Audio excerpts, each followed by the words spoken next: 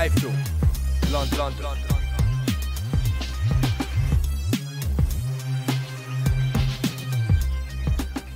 iFILM. This is James Holder for iFILM London. I'm in the Echo Arena today for the Battle of the Olympians show. With me, I've got the main man from Frank Maloney Promotions, Frank Maloney. What's happening, Frank? Right? We've just seen a great fight tonight. You know, a great finish. We actually saw the end of a career of a British legend, because he's the first one who's ever won an Olympic gold medal. He came to fight tonight, and I do feel sorry for Audley.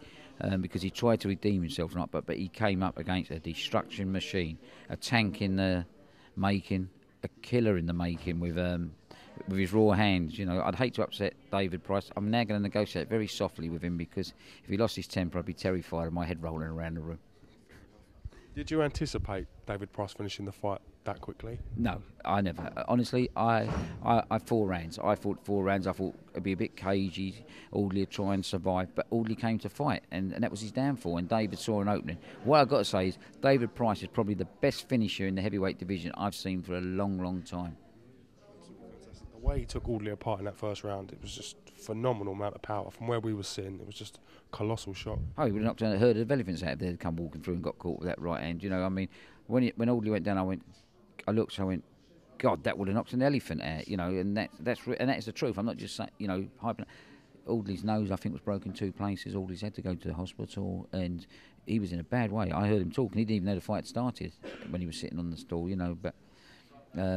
He met a guy tonight who had 8,500 people behind him, who was pulling from that excitement, that crowd, that atmosphere, and it all generated at the end of his right hand, and boom, it was like a bomb exploding. It was absolutely fantastic today. It's a sad way to see Audley's career, if he is going to end his career like that, but more power to David Price to go in and blow someone of Audley's calibre out like that. It's just sending a message really to the other heavyweights. It's sending a message to the heavyweight world, not just the British heavyweight scene. You know, we have a plan, we have a route that we're on, and we're taking that, and you know, we will not be diverted off our route.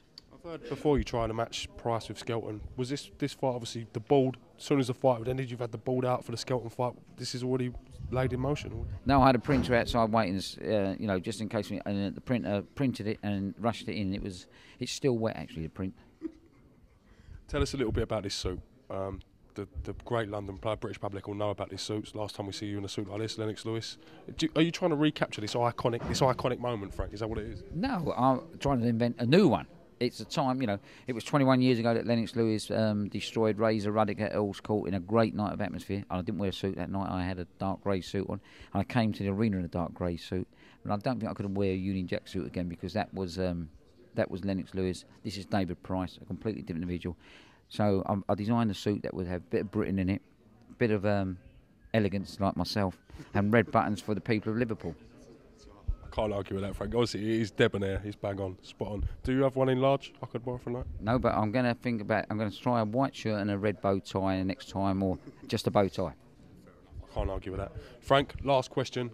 After the Skelton fight, all things well, when can David Price's fans expect to see him in a super fight? Do you know what kind of fight I'm talking about? I mean, all I'm going to say is, tonight, after that fight, I've been watching Twitter, and I've been watching a fighter who calls himself a heavyweight.